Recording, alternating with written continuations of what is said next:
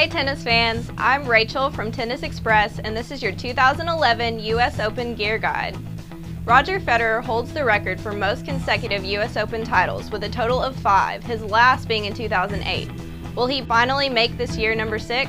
Well, we'll have to wait and see. But what we do know is that Fed will be hitting the court in New York with brand new gear fresh from the Roger Federer collection by Nike. For his day matches, we'll see Roger in red, sporting his trophy court top by Nike from his own collection. Fed will be toning it down at night in this cool dark gray trophy court polo. Both tops feature Nike's dry fit fabric, which will be working overtime during those long matches to keep him cool and dry.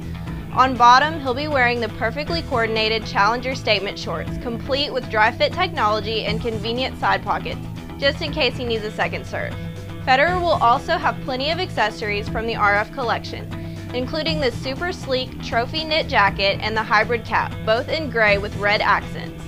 On his feet, Fed will hit the court in the Nike Lunar Vapor 8 Tours. These shoes are ultra light, built just for Fed's aggressive level of speed and agility. What's all this gear without the right racket? Federer will use the Wilson BLX 6-1 Tour, which features updated technology for exceptional control and enhanced feel. The addition of basalt fibers in the frame filter out unwanted sensation for a cleaner feel at contact. And that's it for Fed's gear. Keep your eye on this former US Open champ next week to see if he's ready to regain his title. Thanks for watching. I'm Rachel and that was your 2011 US Open Gear Guide.